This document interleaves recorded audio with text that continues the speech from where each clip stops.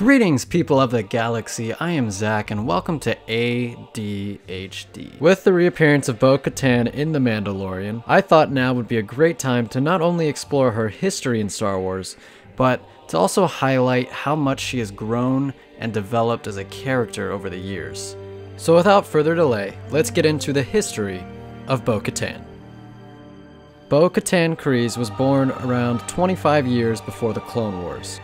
We don't have an exact canonical date, but that does seem to be about right. She was born on Mandalore itself and was the younger sister of future Duchess of Mandalore, Satine Kryze. The two sisters were close, but as they grew older they began to possess philosophical differences regarding the direction the Mandalorians as a people should take. Satine believed that the traditional combative Mandalorian lifestyle was largely to blame for Mandalore's war-torn past. Thus, Satine wished to usher in an age of pacifism for Mandalore, so that they would not repeat their tragic history of endless violence. Bo-Katan, on the other hand, firmly believed that Mandalore should embrace its warrior heritage so that it could become a galactic power to be feared and respected once more. This ideological rift between the sisters eventually destroyed their relationship. Bo-Katan sought like-minded individuals and formed the Night Owls, an all-female group of elite Mandalorian warriors. Together, she and her Night Owls joined with the terrorist organization Death Watch.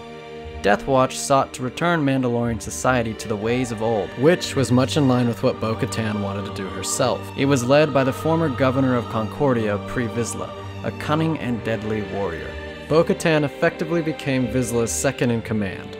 Death Watch was very quickly exiled from the system after making an attempt on Duchess Satine's life, and they set up camp in the Outer Rim on Karlak. After being betrayed by the Separatists, Death Watch was now enemies of both the Separatists and of individuals affiliated with the Republic such as Obi-Wan Kenobi and Ahsoka Tano. Once a proud organization, Death Watch was in a rough spot, essentially squatting on a backwater planet in the Outer Rim. And Bo-Katan? What about her? Well, seeing that Bo-Katan was still firmly a part of Death Watch even after the assassination attempt on her sister, it would seem that she had very few qualms about having her sister assassinated. Her desire to restore Mandalore to the days of old seems to have taken priority over anything else in her life at this point, even over her own family. A year later, Death Watch moved operations to Zanbar and encountered Maul and his brother Savage Opress floating in a lifeless escape pod out in space. After nursing the two Zabraks back to health, Pre Vizsla agreed to a partnership with them, with the goal of forming a crime syndicate army and using it to overthrow Duchess Satine and to take back Mandalore. Bo-Katan was reluctant to join the former Sith, as Death Watch had already been betrayed by Count Dooku. Vizsla, however, was unconcerned, and Death Watch proceeded with the alliance. Bo-Katan was also trepidatious about Death Watch aligning themselves with organized criminals, because she believed that they were not trustworthy. But eventually she did fall in line and assist in the retaking of Mandalore. Once Satine was overthrown, Maul maneuvered himself onto the throne by challenging Pre Vizsla to single combat. Vizsla was a formidable warrior, but not much of a match for Maul, who beheaded him and claimed the Darksaber and Mandalore as his own. Bo-Katan immediately rejected his rule as he was an outsider, causing Death Watch to fracture. The Night Owls and some of the Mandalorians chose to side with Bo-Katan, while the remaining Mandalorians accepted Maul's rule. Bo-Katan and her loyalist forces soon broke Satine out of prison and bought enough time to allow Satine to send a message to Obi-Wan Kenobi. However, Maul's forces were too much for the loyalists to handle, and Satine was recaptured. This act by Bo-Katan proved to be something of a mistake, as it played right into Maul's hands. Kenobi arrived on Mandalore soon after and attempted to rescue his former lover Satine, only to be captured himself. Maul then murdered Satine, forcing Kenobi to helplessly watch. Bo-Katan and her loyalists quickly rescued Kenobi in hopes of gaining the Republic's help in defeating Maul. It is clear that her sister's death impacted Bo-Katan likely much more than she thought it would.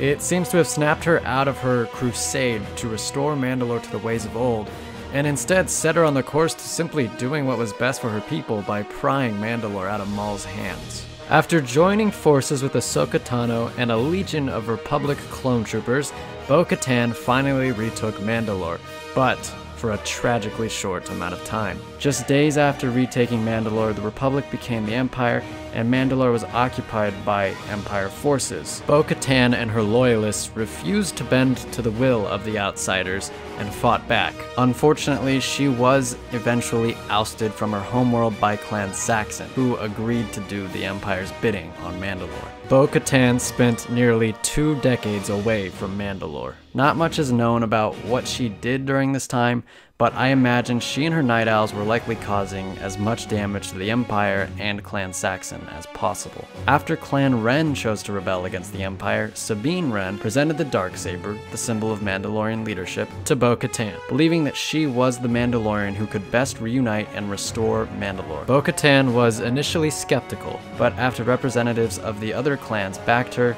she accepted the Darksaber and began to unite the clans against the Empire. Sadly, the forward momentum for Bo-Katan and her loyalists would not last. The Empire quickly grew tired of trying to control the Mandalorians and determined that the best course of action would be to exterminate them with extreme prejudice. The might of the Empire, led by Gideon, closed on Bo-Katan and the Mandalorians, wiping out many of them and forcing the remaining survivors into hiding. This was known rather eloquently as the Great Purge. It seems she spent the next 8 years or so gathering strength so that she could make yet another attempt at reuniting the Mandalorian people. 1 step forward, 2 steps back. Bo-Katan's efforts throughout her time in Star Wars have been emblematic of this phrase. Time and time again, she has made progress in her goal to restore Mandalore, only to rapidly lose it all. Everything that she's been through, the terrible things she's done, the people she's lost, and her homeworld being taken from her, it would be enough to break almost anyone. But not Bo-Katan. She is perseverance personified. She's like the Rocky Balboa of the Star Wars universe. She keeps getting knocked down, but never fails to get back up to keep on fighting. I won't lie, I never really thought much of Bo-Katan as a character up until this year. But looking at her story as a whole, and how she's changed as a character over the years, I truly do think she's quietly become a fantastic Star Wars character. Luckily for us, we're going to be seeing a lot more of her in The Mandalorian, played by Katie Sackhoff, who voiced her for all these years. And you know, look, some actors who get to act in Star Wars, they kind of see it as a job. They don't truly love their characters. This isn't the case with Katie Sackhoff. Playing Bo-Katan means the world to her, and I want to play this clip of an interview she recently did that really exhibits that. So I'm really just trying to, I don't know, not have a panic attack for the most part. You know, this character has been such a part of my life for so long, and it is incredibly special and rare to have been able to actually be able to play her in live action, and so there's a lot of nerves that come along with that. Well, that was the history of Bo-Katan. How do you feel about her? Are you excited that she's back and in live action? Let me know in the comments down below.